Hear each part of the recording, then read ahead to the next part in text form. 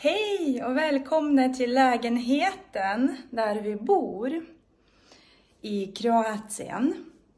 Vi hyr en lägenhet via Booking. Så det är en liten lägenhet på 2 rum och kök. Här är köket. I köket finns det ett matbord med 5 stolar.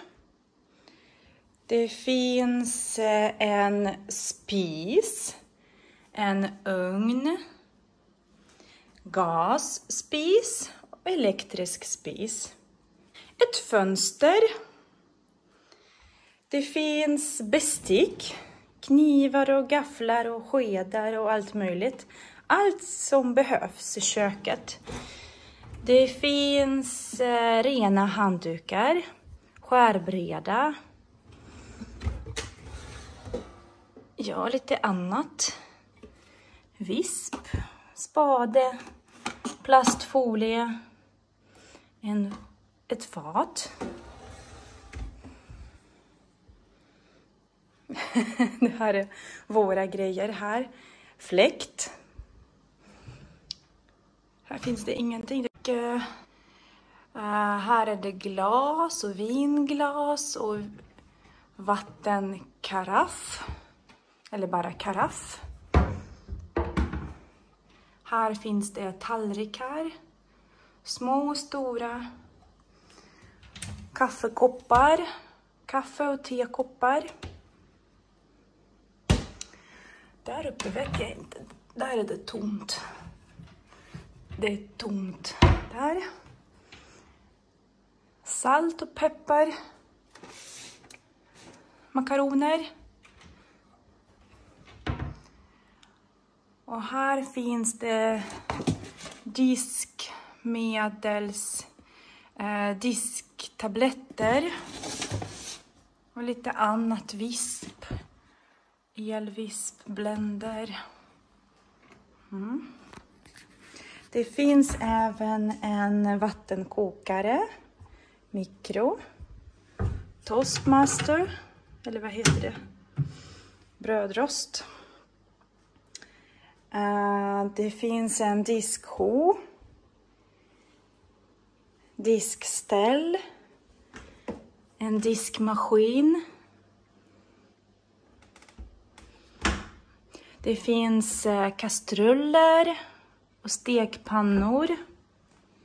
Det finns ett kylskåp. En frys. Vad var det? Ja, det var fisk. Vi ska äta fisk ikväll. Och en kyl. Lite smått och gott. I lägenheten finns en strykbräda med strykjärn. En byrå med blommor.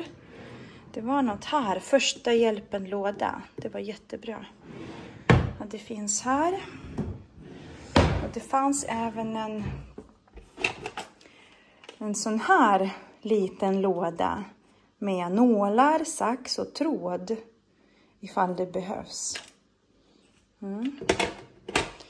Lite regler. Det finns även en massa broschyrer och kartor. Över staden. Så man kan titta och välja vart man vill åka. Jättemycket här ser ni. Det är jättebra att ha i en sån lägenhet. Så köket är tillsammans med vardagsrummet. Bäddsoffa.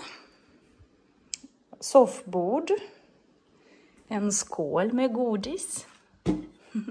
Den var full för en vecka sedan. Nu är det så här lite. Tjejerna älskar de här godisar. En tv och tv-bänk. Det finns internet. Där borta är det en balkong. Här kan man sitta och dricka kaffe på morgonen.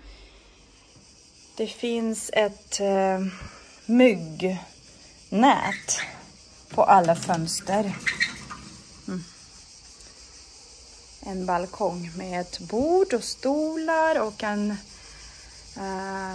parasoll, ett paraply. Och jag stänger skyddsnätet. Jag stänger myggnätet och dörren. Det finns ett sovrum, en dubbelsäng, ett sidobord, sminkbord med en pall,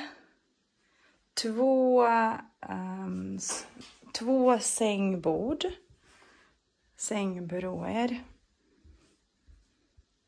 sänglampor där och där, 2 stycken. Och en garderob med speglar. En spegel, 1, 2, 3 speglar.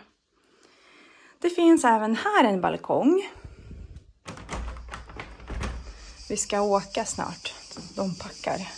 Vi ska åka till stranden.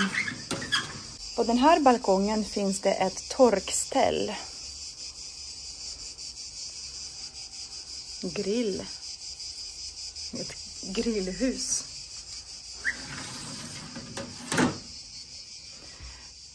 Myggnät.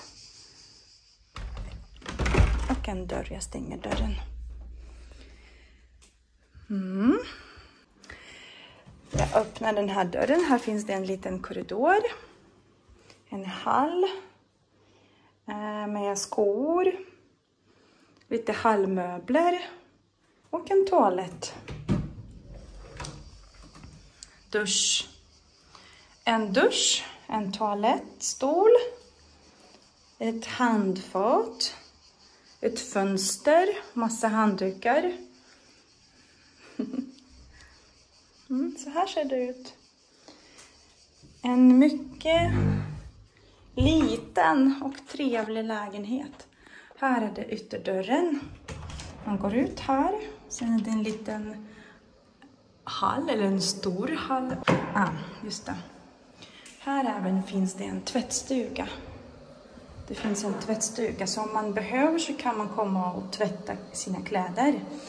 En tvättmaskin och en torkmaskin finns det. Men man behöver verkligen inte torktumlaren. Eftersom det är så varmt här och kläderna blir torra nästan på en gång.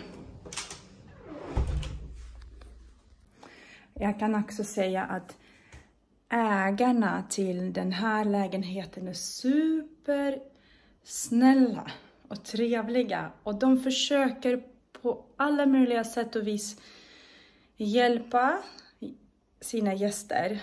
Hjälpa oss att hitta bra stränder. Att om det är något vi saknar ingenting. Men de undrar hela tiden. De vill hjälpa, verkligen. De är så snälla och trevliga. Tack så jättemycket för er om ni tittar på den här videon. Ja, det var det. Nu ska vi åka till stranden och bada. Tack så mycket för att ni har tittat på den här videon. Vi ses i nästa film. Hej då! Ha det bra!